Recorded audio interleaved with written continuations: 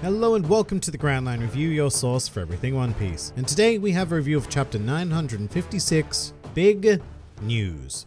And that title is a bit of an understatement because this is exactly what I was hoping for and more after the end of Act 2 of Wano was announced last week. And wow, do we have a lot to talk about with several massive topics here, but I'd like to begin with something that is less speculatory, which is the abolishment of the 7 Warlords of the Sea. Now this is quite possibly the biggest event to have occurred in the series since Whitebeard's demise at Marineford, and honestly it's pretty crazy to think that there are just no more Warlords. This system has been a staple of One Piece since the days of East Blue. These insurmountable figures, one of the 3 great powers of the world, have played an integral role in the entire journey of the series, and the world will never look the same without them. For the record, I think this is a terrible decision, not from a narrative perspective, I love that, but from the perspective of the Marines and the world government. Making an enemy of people like Mihawk and Weevil just seems like a really bad idea, and I highly doubt that any of the ex-Warlords will be captured, even Buggy. Well, maybe Buggy. But the thing is that you now have someone like the world's greatest swordsman running loose on the seas of the world, and your forces no longer have any sort of immunity to his devastating power. And at a time when you're concerned with the idea of a Yonko alliance, it just seems like perhaps not the best thing to do. However, from a political perspective, it is easy to see the reasoning, and I did really like that it was brought about through both Cobra and Riku leading the charge because their kingdoms were almost obliterated by former warlords abusing their positions of power. And the other thing we need to remember is that we don't have all the information here. The world government are corrupt as hell, but they are no fools, and if they are confident enough to part ways with these figures, then they may very well have reason to be, which I suppose could be found in the form of whatever new development Vegapunk has, which Fujitora was talking about during the Reverie. Also, just sidestepping briefly, speaking of the Reverie, I'm glad we finally have a solid timeline and resolution on it, because it will finally put an end to people insisting that the Reverie is still ongoing and that we will travel back to it at some stage. Like I suspected, it is over, and the events are going to be told to us in little packets of information like this. And not only that, but the Reverie has been over for an entire week, which means that its figures could be anywhere by now, which is particularly important when we're thinking of the members of the Grand Fleet who are present, as they could easily be on their way to Wano as we speak. But back to the Warlords, it was really fantastic to see what remains of them in this chapter. It feels like it's been an awfully long time since we've had the pleasure of seeing most of them, especially as a collective. My favorite appearance was Boa Hancock though, and I think she was just a great way to cap off the chapter. I love the panel of her just sitting confidently on Amazon Lily because it just exudes power and makes her words all the more poignant. The Marines are in for one hell of a fight, and unless they've taken Vegapunk's development with them, I think they're in for one hell of a loss as well. Here's the thing though, I don't think it's inconceivable for us to be left with this cliffhanger in regards to them, and then cut back after Wano to discover that they have all been defeated and or captured. I mean, it might be difficult to believe in the case of Mihawk in particular, but it would certainly hype up the world government as an even bigger threat than we'd anticipated, and it would also be a good show of power for Vegapunk's work, because I imagine that this would be the only way such a thing would be possible. Otherwise, I imagine that the Warlords will just go on to ally themselves elsewhere, you know, Boa to Luffy, possibly Buggy as well, although actually Mihawk and Weevil are very much powerful enough to just remain as lone forces. Either way, post-Wano, the One Piece world is going to be completely unrecognizable with the fall of 2 Yonko and the abolishment of the Warlords, and I just cannot wait.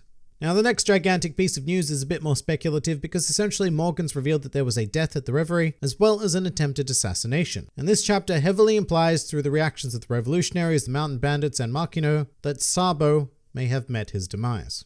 Now, first of all, I want to stress that despite all of the trolls on the internet spewing "Sabo is dead" in all caps in an attempt to spoil people, this was never confirmed in the chapter. I believe that is what Oda would like us to believe dramatically, but is almost certainly not the case. And as evidence toward this, I'd like to point out that there is nothing in the chapter relating to Sabo that could not double as the other big event of the Reverie. If you look at everyone's reactions, yes, they're incredibly despairful, especially Makino, but for the most part, people seem more shocked and in sheer disbelief than anything else. And this could very nicely fit into the other piece of news, which is the assassination attempt. Now, if Morgans had published a story claiming that Sabo had attempted to kill someone at the Reverie, perhaps a member of royalty or a world noble, then these reactions would fit pretty perfectly as well. And now I will recognize the possibility that the newspaper is referring to his death, but even if this is the case, it is surely misdirection by Oda for a revelation later on. And I think that we all need to casually stop stating that Sabo is dead, because even if Morgans did report his obituary, we know it's not true. Characters in One Piece are absurdly hard to kill, and if there's no body on screen, then it did not happen. From a narrative perspective, killing Sabo is also, in my opinion, an abysmal decision to make. So I've done a whole video on reasons why I'm not Sabo's greatest fan, which involves the various ways in which his presence destabilizes an otherwise very tight story, which, you know, check it out if you'd like, but my main point here is that the only way this situation could be made any worse is if Sabo died before he actually had a chance to make a narrative impact. Oda did not pull Sabo out of his ass and cram him into the story just to have him die off screen like this. What I will admit to though is not really understanding the reasons why the world government would lie and say that he's dead if they'd simply captured captured him. For example, if they'd caught him, then you'd figure they could use Sabo being alive to lure out the other members of the Revolutionary Army, in a similar manner to which Ace was used to face off against Whitebeard. But I'm really not sure what advantage the world government would gain from keeping him alive after faking his death, which actually makes me lean more towards the idea that Sabo was reported to be involved in the assassination attempt story, even if he obviously isn't the one responsible for the act. I mean, we know for example that Vivi may have been chosen to be snuffed out of history, so what if an attempt on her life was made, and Sabo, having been defeated and captured during his skirmish with Fujitora and Ryukugyu, was blamed for it? The world government could then go on to use him, as I stated before, to lure out the Revolutionary Army, and perhaps even create Marineford 2.0, which I have to say was one of the things I was really worried about with the Sabo character, because I really do not want any more similarities to Ace, and him being captured by the Marines would just continue this mirror image game. However, if I'm right here and Sabo's implied death is just misdirection, then well, we need to talk about who actually died. One answer was brought up before, being Vivi, who we know may be a target of Eam and therefore the Gorosei and therefore the entirety of the world government, and I think that that would just be the most depressing news possible. However, we do know for a fact that Luffy, Blackbeard, and Shirahoshi are fine, which were the other images Eam was looking at, so until I see her face, I will be fearing the worst for Vivi. But if she isn't dead, then the assassination attempt was at the very least on her life, because Garp did state that there was an incident with the Alabaster Kingdom. And I mean, I suppose it could also be King Cobra. He was old, frail, and far too curious for his own good, even requesting a meeting with the Gorosei. He could have been killed and even had the death staged as being of old age. But basically there are options here, and I don't think we should be jumping to conclusions as of yet, because we just don't have enough information. Now, as for the distributor of said information, Big News Morgans is always a pleasure to see, and I loved his character moment in the chapter where he proclaimed to be a proud journalist, although he did admit to misleading people from time to time. Plus, he's a pretty powerful dude himself, managing to knock out a member of Cypherpol, which even if this dude is from one of the lower cells, that's no easy feat for a civilian, so Morgans has some moves. And just on this for a second, the guy that the Cypherpol agent was impersonating is actually a profound tertiary character named Attach, who actually once headed up the Marine Photographics department. He's the one who supplied the photos for the Straw Hat bounties, for example, although he was let go after the Paramount War for making a total of 57 blunders, one of which was leaving the lens cap on whilst taking a photo of Sanji, leading to the notorious sketch. In any case, it's not clear if Attach has always been a Cypherpol agent or if the agent was impersonating Attach, but I would be leaning towards the latter. But of course, Morgan's section had one more tantalizing piece of intrigue because it ended with a call from a certain Warpole, claiming to have some information. Now, I find this interesting because Morgan's assumedly already has all of the big scoops, so Warpole, rather uncharacteristically, was probably calling to provide some sort of truth, clarifying one of the big 3 news items. And remember, this call was prior to any kind of publication, so whatever information Warpole did provide will have been in the newspaper.